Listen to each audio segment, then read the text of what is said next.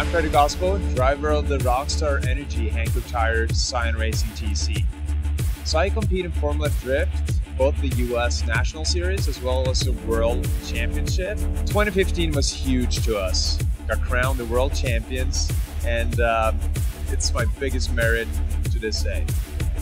I think what makes me love drifting so much is that you take in a car, you flip it upside down, you build it into this crazy contraption, tons of power, and you're shredding tires to pieces, and you're staying in the gas for so long, you can just smell the smoke build up, and it's the best feeling ever. So there are many recipes for success in drifting, and throughout these last couple of years, the V8s have become really popular. People are using the 2Js, the V6s, and we're actually using one of the smallest motors in the game. And the reason for that is that, one, we want to show off what the stock Scion TC motor can do.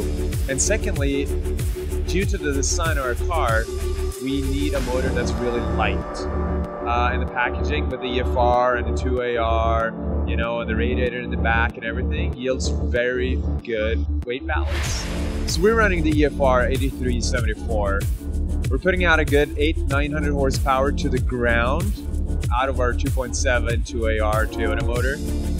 We know that there are many turbos out there that will make power, but there are two things that are very crucial for our race program. And number one is reliability. We've been running EFRs for 5 years now, haven't had a single failure. Number two is fast spool, especially with our car being a 2.7. It's a really small motor when you're pushing about 1,000 horsepower. So the titanium aluminide turbine wheel is a big factor for spool. And I think what has blown my mind the most about the EFR is all the features. So if you want to build a really kick-ass street car or a race car and you want something really compact, the EFR is going to give you exactly that. The integrated blow-off, you have the boost control, you have a lot of options for sizing. No matter what you want to build, it makes for an unbeatable package.